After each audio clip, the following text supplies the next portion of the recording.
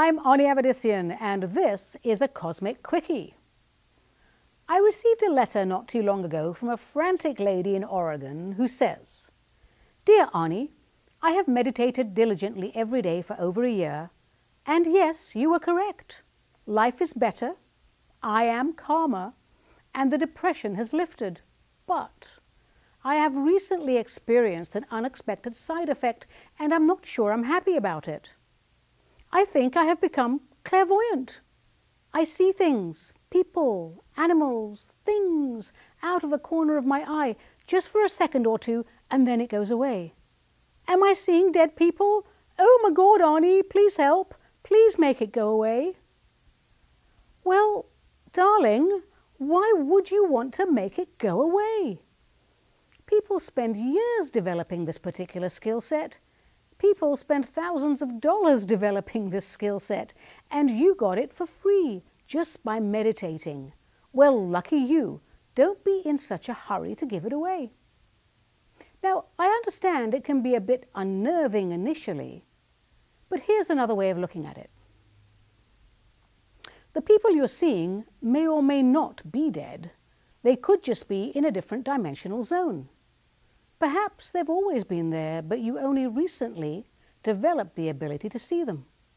And just because you can see them, it doesn't mean they can see you or that you need to interact with them in any way. Say you go to the mall.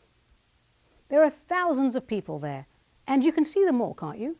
But just because you can see them all, it doesn't mean you have to go up to each person and go, "Oh my God, I can see you. Can you see me? Do you have a message for me?" No, you're only going to interact with people you plan to do business with in the mall, and the store that sells the really big pretzels. It's the same in the spirit world, minus the really big pretzels. If someone from the other side wants your attention, they'll make it known, and if they do, try not to flip out. Stay calm and talk with them as you would with anyone else. All points in space and time are the same. In other words, everything past, present and future, all life on all cosmic realms are experiencing simultaneously.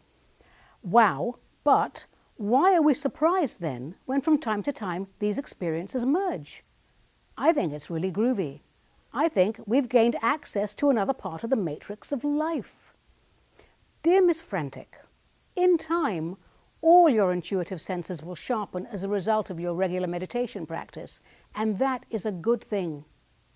Living in this reality, here on Earth in your chosen personality, will be your dominant focus for as long as you live, so please don't worry about getting lost in space somewhere. It won't happen, I promise.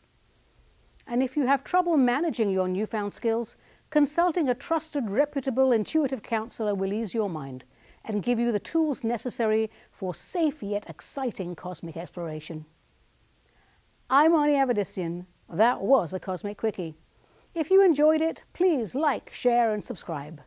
If you're interested in my work, and why wouldn't you be, please visit my website, avedissian.com, and sign up for my monthly newsletter, Monday Messages.